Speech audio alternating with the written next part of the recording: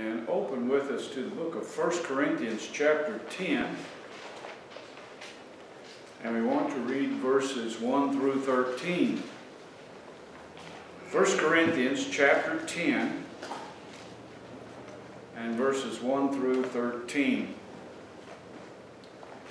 Moreover, brethren, I would not that ye should be ignorant, how that all our fathers were under the cloud, and all passed through the sea, and were all baptized unto Moses in the cloud and in the sea, and did all eat the same spiritual meat, and did all drink the same spiritual drink, for they drank of that spiritual rock that followed them, and that rock was Christ. But with many of them God was not well pleased, for they were overthrown in the wilderness.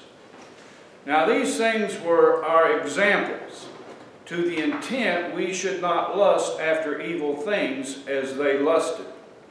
Neither be ye idolaters, as were some of them, as it is written, the people sat down to eat and drink and rose up to play. Neither let us commit fornication, as some of them committed, and fell in one day 23,000. Neither let us tempt Christ, as some of them also tempted, and were destroyed of serpents. Neither murmur ye, as some of them also murmured, and were destroyed of the destroyer. Now all these things happen unto them for in samples, and they are written for our admonition, upon whom the ends of the world are come. Wherefore let him that thinketh he standeth take heed lest he fall. There hath no temptation taken you, but such as is common to man.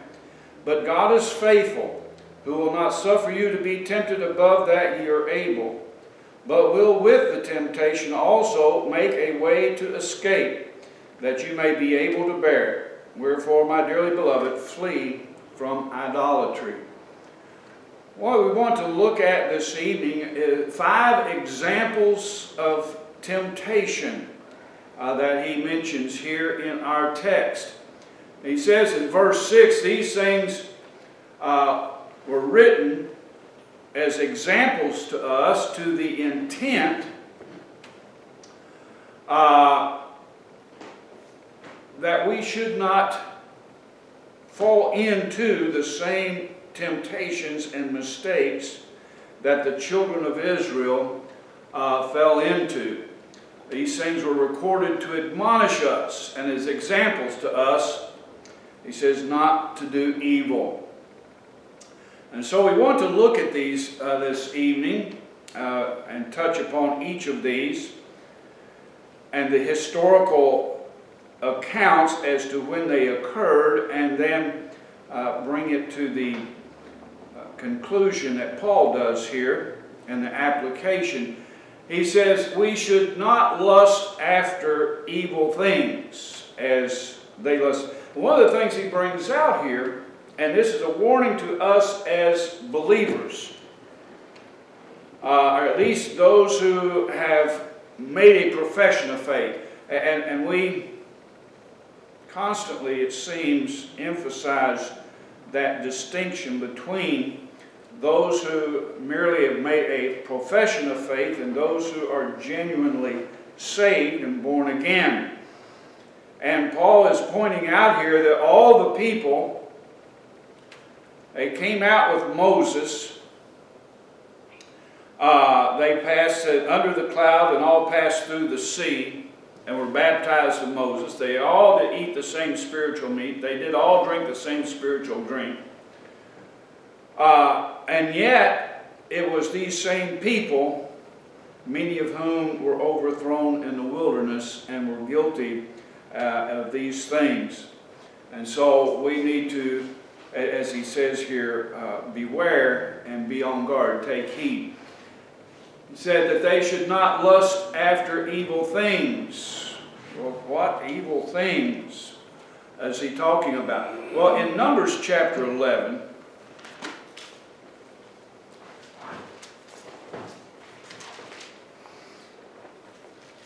verses 4 through 6.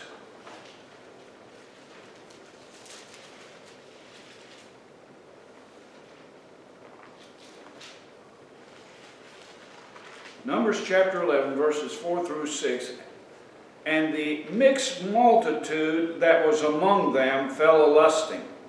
And the children of Israel also wept again and said, Who shall give us flesh to eat?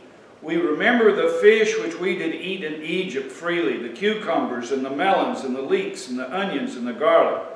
But now our soul is dried away. There is nothing at all beside this manna before our eyes. And so what we see here that they were lusting after.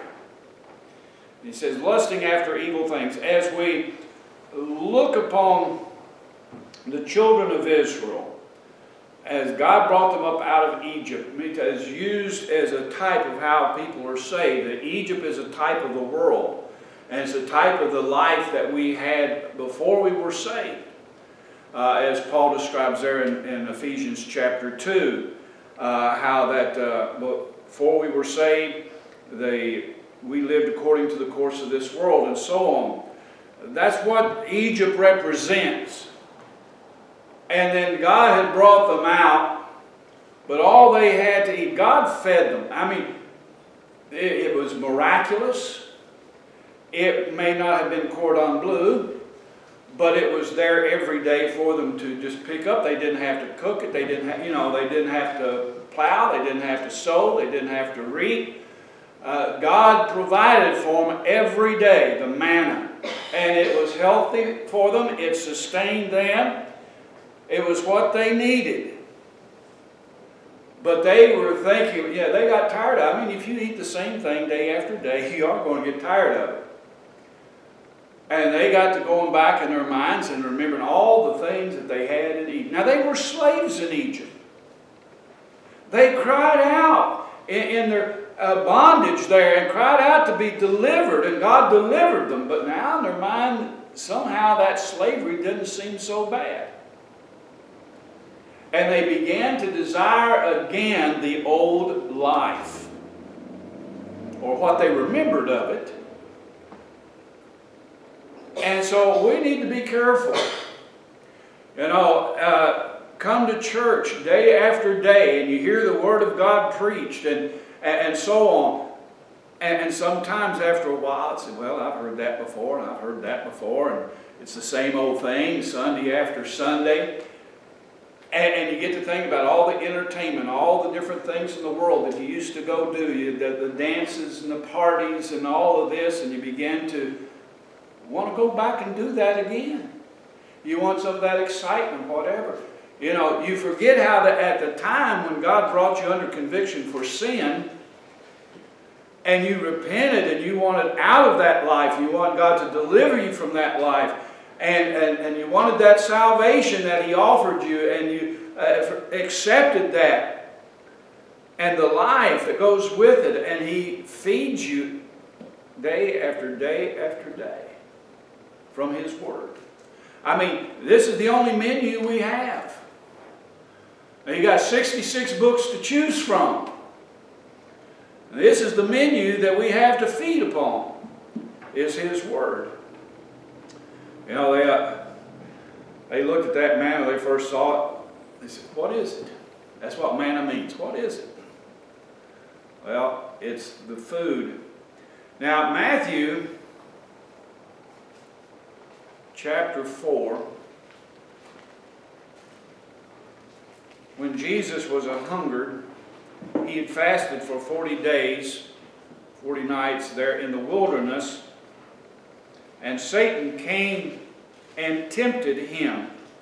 Notice, he tempted Him. Jesus was tempted in all points, like as we are, yet without sin. And so sometimes we will be tempted also. And He said, if thou be the Christ, if you're hungry, you could turn these stones into bread. Verse 4, Jesus answered him and said, it is written, man shall not live by bread alone, but by every word that proceedeth out of the mouth of God. This is our food. This is what we're to live upon, is the Word of God. Galatians chapter 4.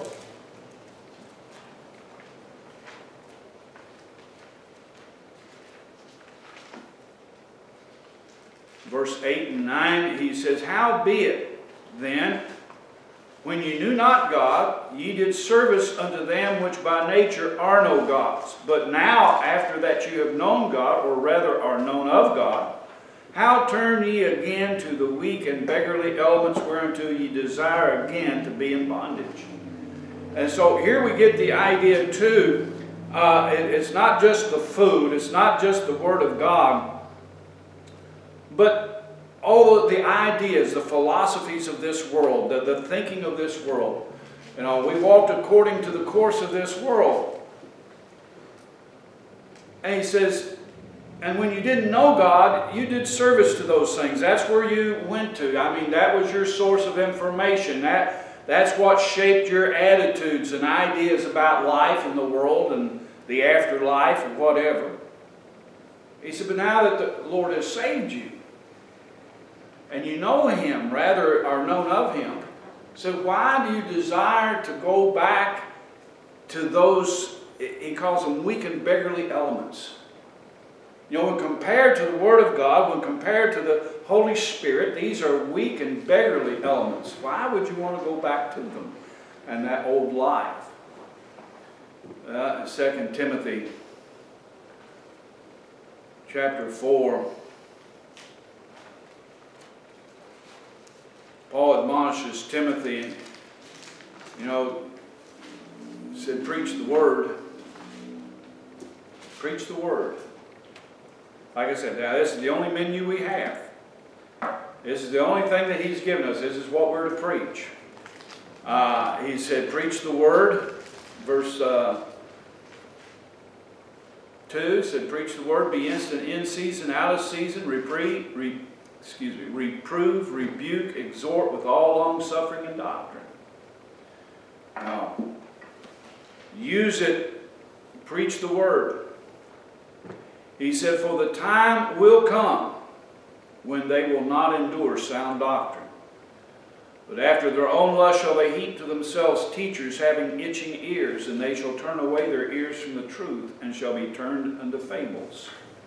You know, the worldly philosophies and things, those weak and beggarly elements, the time will come, he says, he won't. If they're not really rooted and grounded in the truth, the time will come that they, in their minds and hearts, they'll turn back to Egypt, they'll turn back to the world, and they will desire again to feast upon those worldly things. And that's why he's talking about here when he says that we're not to lust after evil things, the things of this world, the old life, its philosophies, its teachings.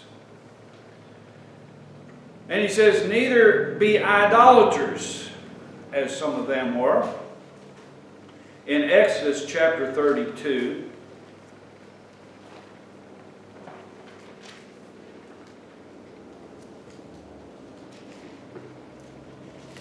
Sister Joyce has been reading, had some questions about this, and I had to chuckle when I was doing the study for this, that part of this landed me back in that very thing that she had some questions about. I'm not going to be able to go into all that, but Exodus 32:1.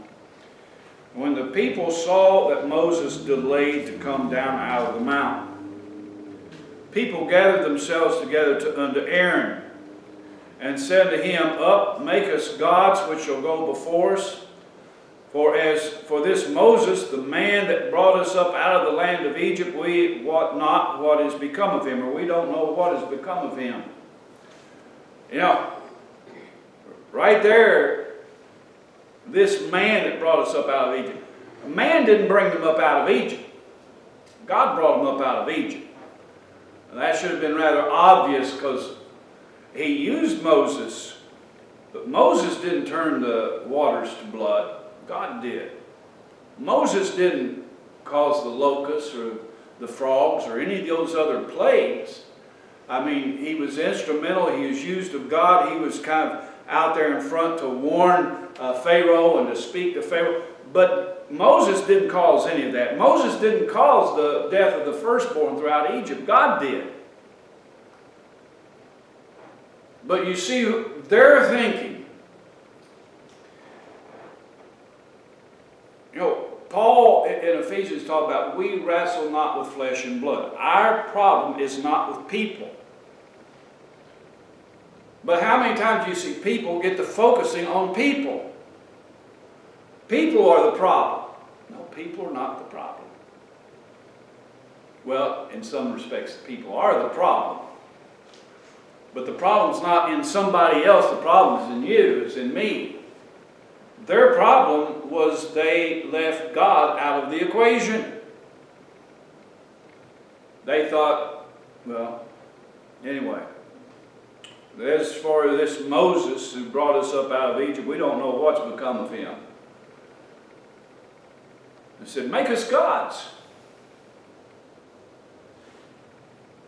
And Aaron said unto them, break off the golden earrings which are in the ears of your wives and your sons and your daughters, and bring them unto me. And all the people brake off the golden earrings which were in the ears, and brought them to Aaron.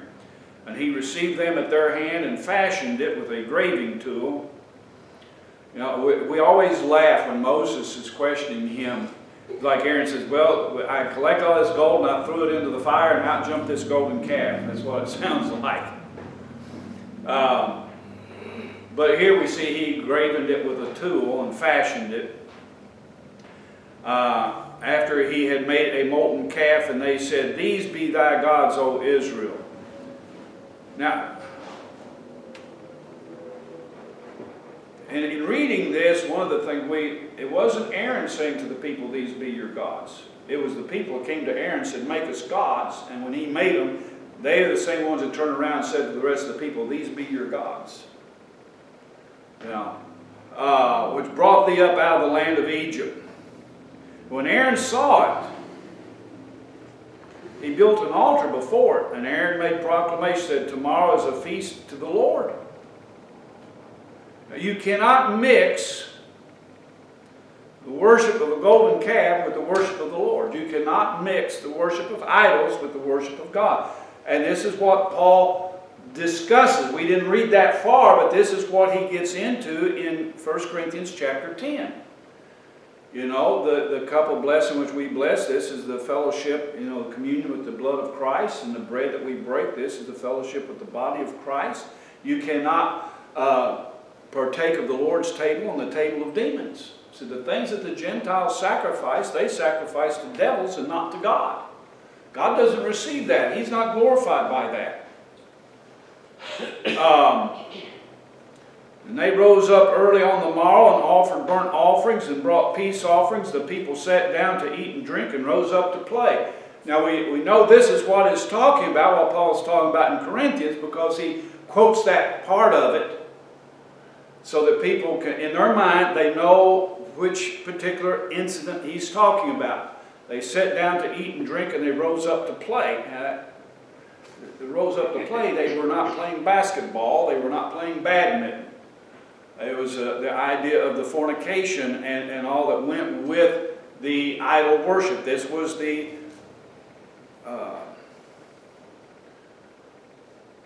in Egypt and many of these countries, the temple worship involved this kind of activity, and they were just engaging in this idol worship to the hilt. And so we see what happened to them there. And as we said in 1 Corinthians in our text,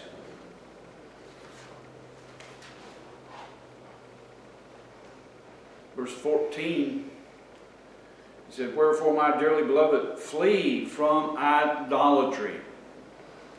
So I speak as to wise men. Judge ye what I say. The cup of blessing which we bless, is it not the communion of the blood of Christ? And the bread which we break, is it not the communion of the body of Christ? For we being many are one bread and one body. For we are all partakers of that one bread. That is, through faith, we're all partakers of the Lord Jesus Christ. As we observe the Lord's Supper in that picture, we are all partakers of that same sacrifice. And that goes back to his original illustration leading into this. All of them that came up out of Egypt, they all went through the same experiences. But with some of them, God was not well pleased. And so he's rebuking them here. said, behold, Israel after the flesh, are not they which eat of the sacrifices partakers of the altar? What say I then, that the idol is anything? Or that which is offered in sacrifice to idols is anything? He says, but I say that these things which the Gentiles sacrifice, they sacrifice to devils and not to God. And I would not that you should have fellowship with devils. And so any kind of false worship, false teaching,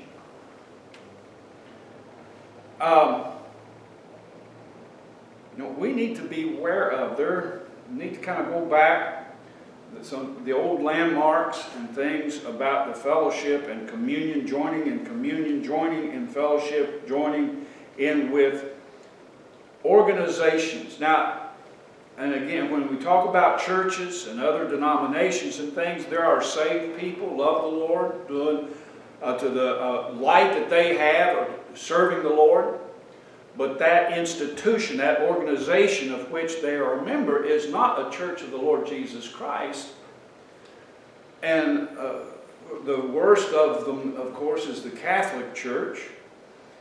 And we've shown how that they have incorporated idolatry and idol worship and Baal worship and all these other things into their actual services and rites and the things that they do. And what he is saying is that as a child of God, you can't go and worship there and then come back and worship in your church and think that's pleasing to God.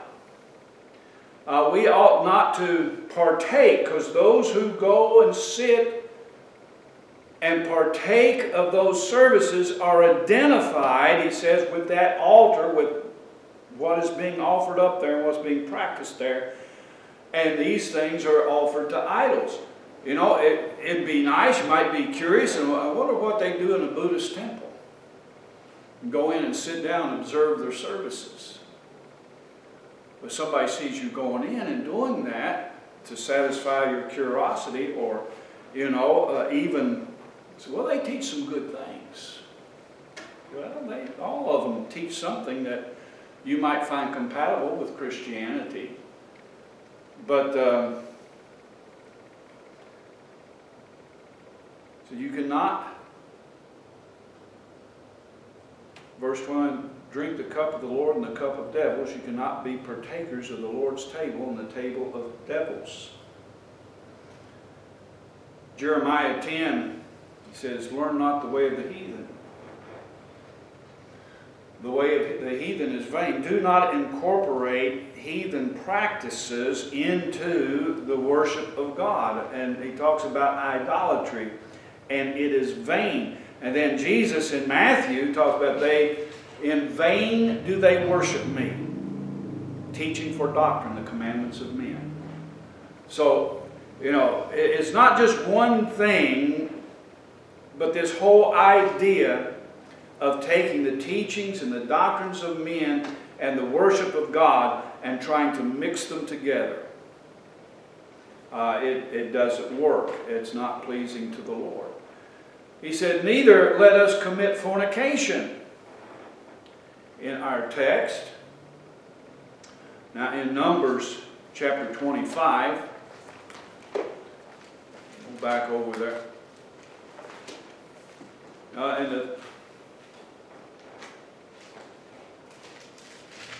Sometimes we have the idea that those that call themselves God's people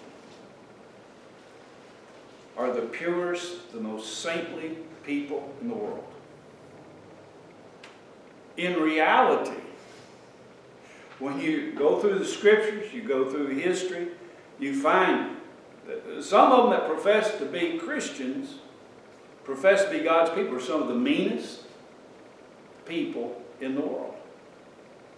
I mean, just everything that you associate with being evil and worldly and wicked and sinful, you find, as you watch the children of Israel, just the 40 years they were in the wilderness,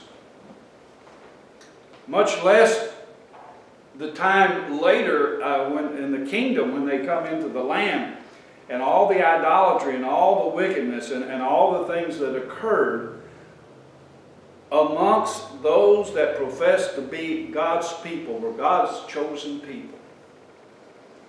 And it should open our eyes and cause us to realize that the wickedness is not so much outside in the world. We have to be on guard against what is inside. It's not all out. As like I said, when the Lord first saved me, and the church I was going to, and they taught sound doctrine and everything. And I thought I knew there was other churches out there, but I thought every Baptist church, they all believe the same thing, they all practice the same thing, until I started going to Bible college. And then I found out differently. And so sometimes we have, because our experience may be kind of limited and sheltered. There's nothing wrong with being sheltered from the evil in this world. But it sometimes limits our understanding of what is the reality that is out there and that we're dealing with sometimes. But Numbers 25,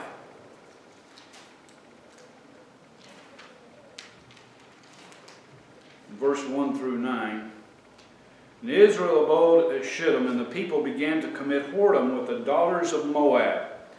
And they called the people unto the sacrifices of their gods, and the people did eat and bowed down to their gods. And Israel joined himself to Baal Peor, and the anger of the Lord was kindled against Israel.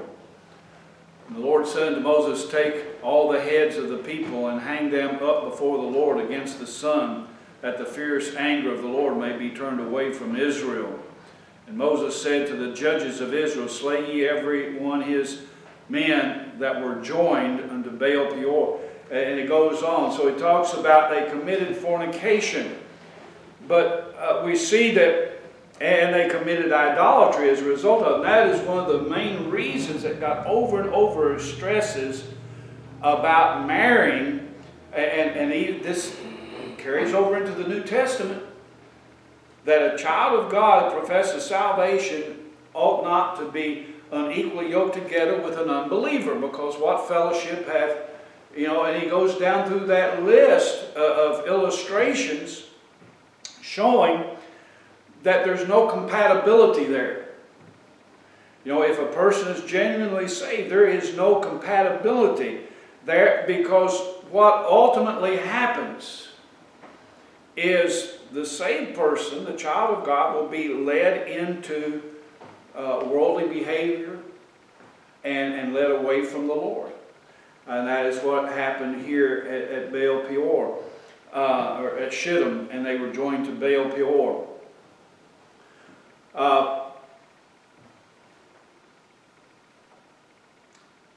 It said, Neither let us tempt Christ. Let's jump back over here to our text and move on along here.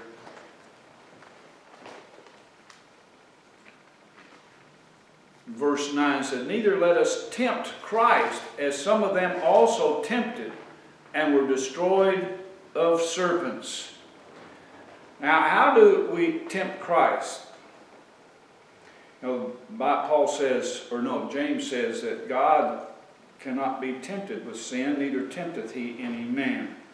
What's he talking about here? It's not tempting so much to sin, but testing him. And we see this in Exodus 17.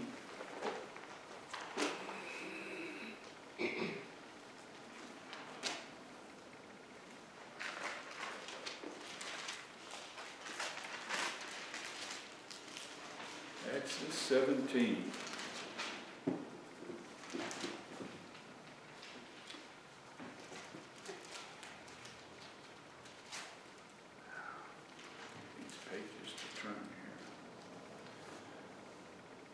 Verse 1 through 7, And all the congregation of the children of Israel journeyed from the wilderness of Sin after their journeys according to the commandment of the Lord, and pitched in Rephidim. And there was no water for the people to drink. Wherefore the people did chide with Moses, and said, Give us water that we may drink. And Moses said to them, Why chide ye with me? Wherefore do you tempt the Lord? And the people thirsted there for water, and the people murmured against Moses, and said, Wherefore is this that thou hast brought us up out of Egypt to kill us and our children and our cattle with thirst? Moses cried unto the Lord, saying, What shall I do unto this people?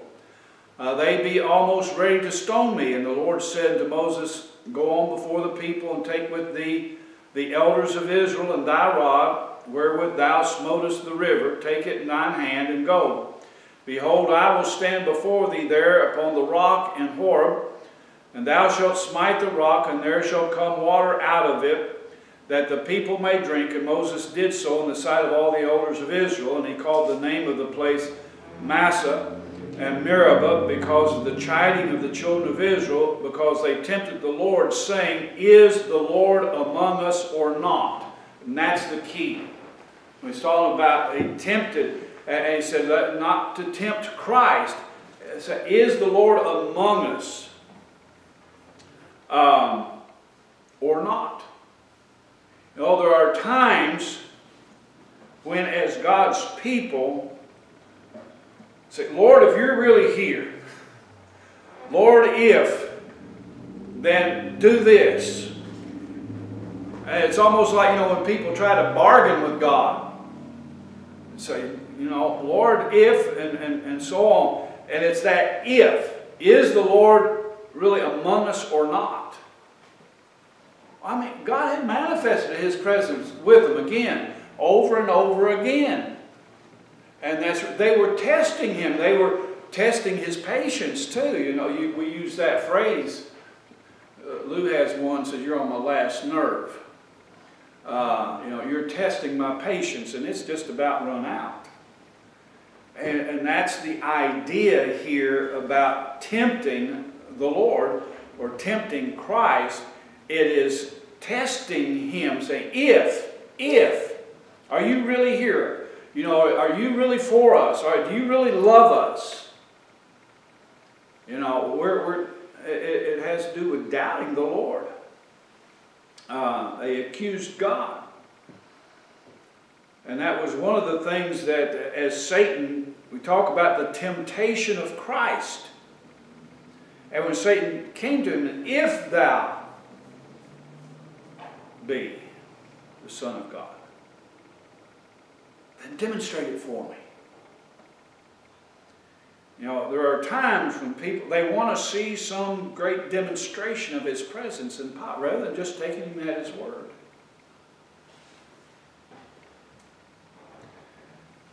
Of course, the last one we can all identify, neither murmur ye.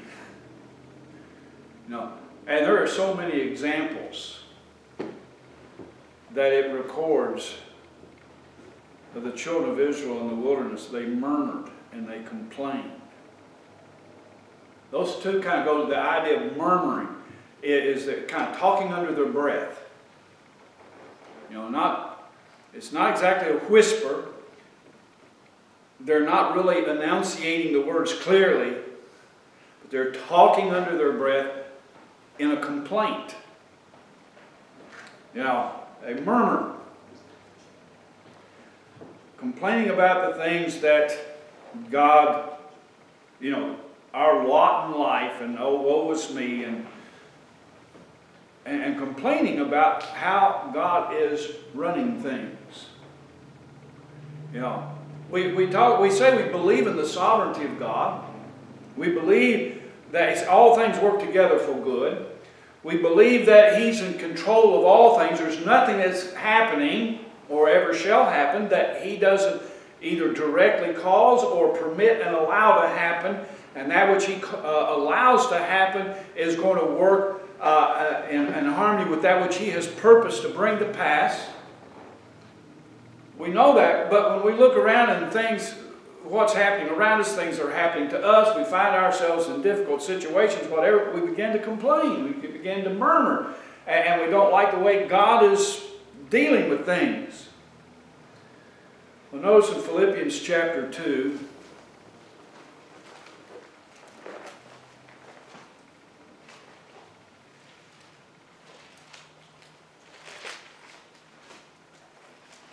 do it again, looking for Philippians and wound up over in Timothy.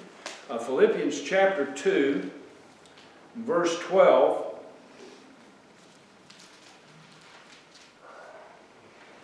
Wherefore, my beloved, as ye have always obeyed, not as in my presence only, but now much more in my absence, work out your own salvation with fear and trembling.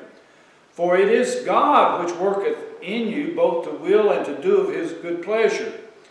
Do all things without murmurings and disputings, that you may be blameless and harmless, the sons of God without rebuke, in the midst of a crooked and perverse nation, among whom ye shine as lights in the world. And what Jesus said, let your light so shine before men, they may see your good works and glorify your Father which is in heaven. But if you're going around murmuring and disputing all the time, that's not going to reflect very favorably on the Lord. And so he said, do all things without murmurings and disputings. In Jude,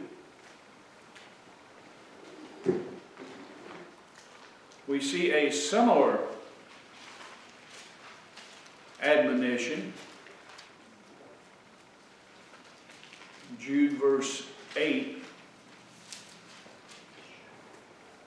He said, likewise, also these filthy dreamers defile the flesh, despise dominion, speak evil of dignities.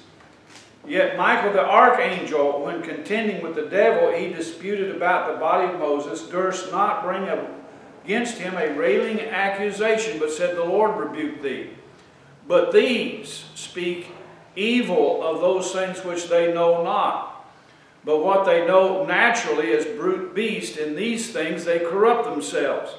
Woe unto them, for they have gone in the way of Cain, and ran greedily after the error of Balaam for reward, and perished in the gainsaying of Korah. All these children of Israel there in the wilderness. These are spots in your feasts of charity, when they feast with you, feeding themselves without fear. Clouds they are without water, carried about of winds. Trees whose fruit withereth without fruit, twice dead, plucked up by the roots. Raging waves of the sea, foaming out their own shame. Wandering stars, to whom is reserved the blackness and darkness forever. And Enoch also, the seventh from Adam, prophesied of these, saying, behold, the Lord cometh with 10,000s of his saints, to execute judgment upon all, and to convince all that are ungodly among them of all their ungodly deeds which they have ungodly committed, and of all their hard speeches which ungodly sinners have spoken against him. These are murmurers and complainers, walking after their own lusts, and their mouth speaketh great swelling words, having men's persons in admiration because of advantage. So he goes through this long list here, describing just the wickedness of those. He said they speak out against dignities. And he said they're murmurers and complainers, walking after their own lusts. All the things that he describes here. And so he said, don't be murmurers, and that implies then complaining. These 5 examples of temptation are nothing new. Back in our text in 1 Corinthians 10, he says, verse 11, now all these things happen unto them for examples, in samples, and they are written for our admonition. So that was written for us. It's recorded for our learning. What is it that we can learn from these things? He says, verse 12, wherefore let him that thinketh he standeth take heed lest he fall. We need to be careful and never have the attitude, that will never happen to me. I'll never do that. We're in the flesh. And we are subjected to enticements and temptations all the time.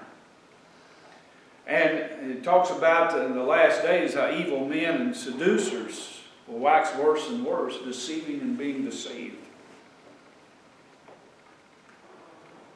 And so he's warning us here, as in many other places, not to think more highly of ourselves than is appropriate. Not to think that we're so strong that we don't need that admonition. We need to be careful. He said, take heed, lest you fall. You think you're standing, but take heed, lest you fall. Because he says, yeah, you made a profession of faith. You was baptized. You're a member of one of the Lord's churches. You know you're faithful in coming and all of this. And so were all of they.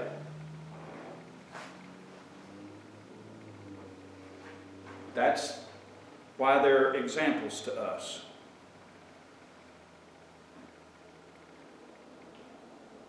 Now, verse 13, and this, how many times I know I have, how many other times have you heard verse 13 quoted without reference to what has just been said before?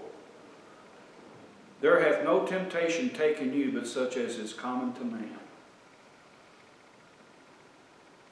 This was the context to that statement. Such temptations are common to man. Take heed. Think you standing, lest you fall. Because all this is common. Others have been tempted and have fallen.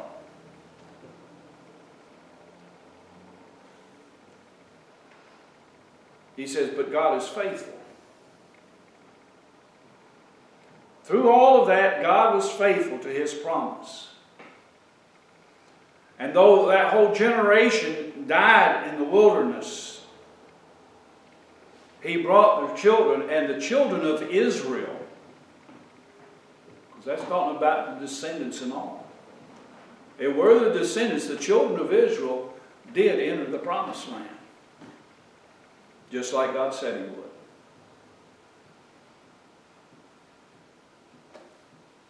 God has promised that He would perpetuate His church. And the church that Jesus built will be here functioning in this world when He returns. But there's no guarantee that this particular church will be, or any other. Take heed.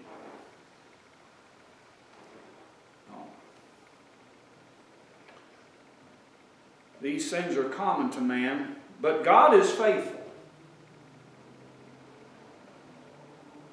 who will not suffer you to be tempted above that you're able, but will with... See, some people want to stop right there. And I've heard people, well, I know the Bible says He won't allow me to be tempted, but I'm able to bear it. They say as they yield to the temptation.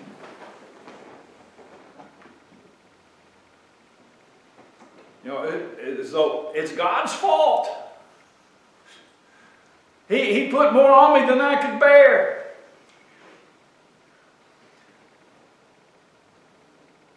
No, He says, but will with the temptation also make a way to escape that you may be able to bear.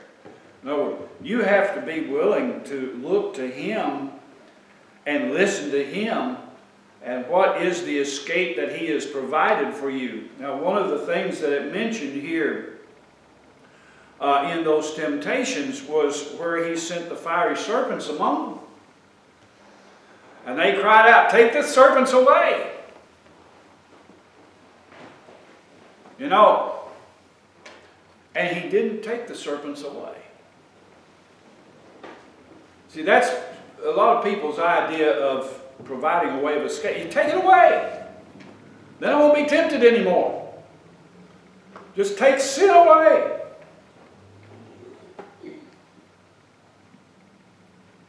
Well, what did He do? He told Moses, you make a serpent of brass, symbolizing God's judgment of sin. put it on a pole, and everybody that looks to that, when he's bitten, he looks to that and he'll live. There's the way that God provided. In the Gospel of John, Jesus applied that to himself. Because in him he became sin for us who knew no sin. God poured out his judgment for our sin on him.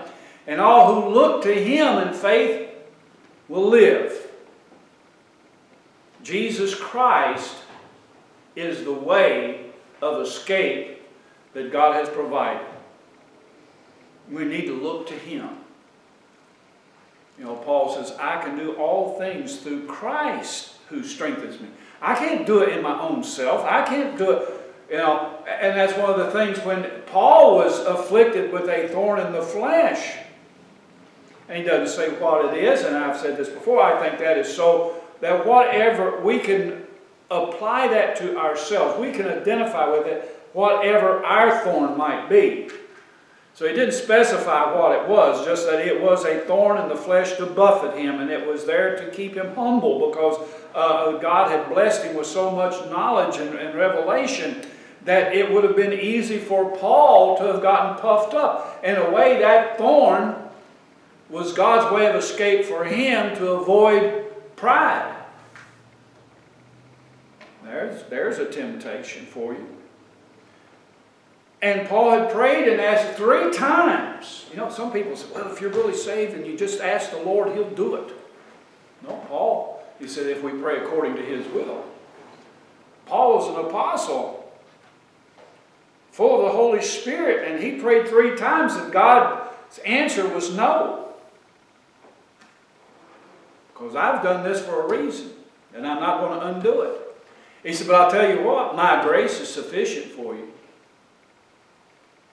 And Paul goes on then to elaborate upon that. He said, now, I glory in my infirmities, because when I'm weak, when I understand, acknowledge my weakness, and I turn to God for help and strength, then I find strength. I think that is part of what was behind his statement there in his letter to the Philippians. I can do all things through Christ who strengthens me.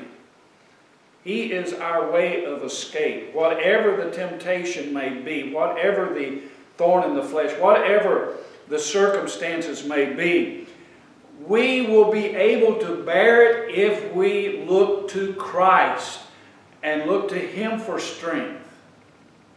Be strong in the Lord and in the power of his might, not in yourself, but in the Lord. There's nothing in that we can boast in, because it is not our strength. And so we see his words here and maybe help us to understand better what he's saying when he said, now there's no temptation taken you, but such as is common to man. And he gave us some examples of temptations that the children of Israel went through. And there's not a thing there that occurred to those people that's not common to God's people today. And if we would bear up under those trials and testings that come in our life, then we must look to Christ.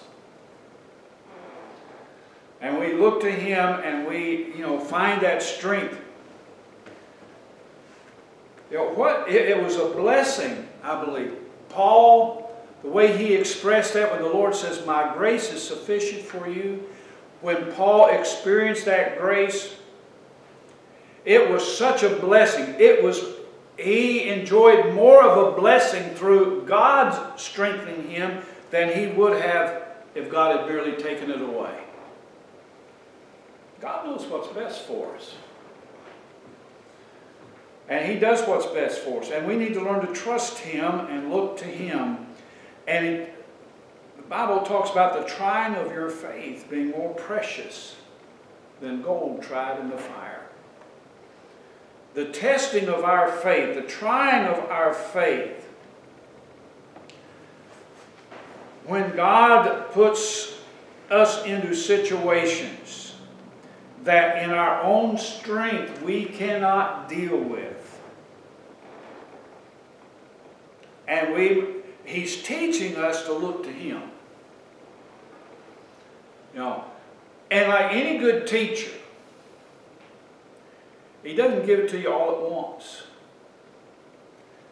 You know, He'll give you a little bit. And He'll strengthen you. You know, you'll learn from that. And then He'll give you a little bit more. That is, in other words, the trial gets a little heavier, a little more difficult. You know, when you start the first grade, they don't give you a college exam. They give you tests that's age appropriate. And we was talking about maturing and growing as a Christian this morning. And the trials and testings that God gives us is the same. It's kind of age appropriate to our level of maturity, but it's there to encourage us to grow and to mature in the Lord. And when we've gone through it, He says it's much more precious than that of gold that has been refined. He talks about gold, uses that as an example, because gold many times will have impurities in it. There will be bits of ore and dirt and things, but you put it in the fire and smelt it and melt it down and separate those impurities out, then the gold comes out pure. Still gold, but it's pure because those impurities have been purged out. And that's what God is doing in our lives. He's purifying us. And that's a term that He uses. He's purifying us, refining us, that we might shine forth. And so He's just getting us ready and preparing us for His return, and which I believe is very close upon us. So instead of murmuring or complaining, instead of arguing with the Lord, any of these things, let us look to Christ, who strengthens us and enables us, and that we might grow in Him and rejoice in the blessings that He bestows upon us. You know, Job went through, and I have no desire whatsoever to ever go through the things that Job went through. But it says, God blessed him. The latter end of Job was greater than in the beginning. God blessed him with twice what he had, what he lost.